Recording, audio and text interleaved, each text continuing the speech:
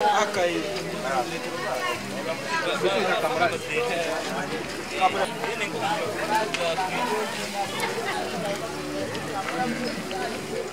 security is not a new issue, but the 2.5 billion increase in the global urban population predicted by 2050 raises some pressing new questions about the role of food in a fairer future. With most population growth expected in low-income and informal settlements in Africa and Asia, this is where we must look for answers. The problem with food security is one of equity. It is not that there is not enough food to eat, but that many people do not have enough food to eat. Many people in informal settlements manage an unreliable food supply by simply reducing the quality and quantity of their meals, while increasing their working hours and spending less on other essentials, such as healthcare.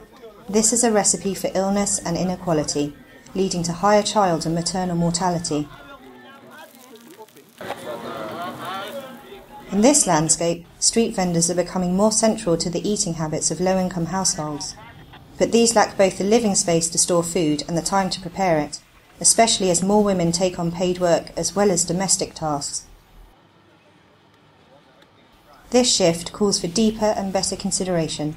Street vendors are often seen by authorities as polluters, obstacles to development, and a source of unsafe food.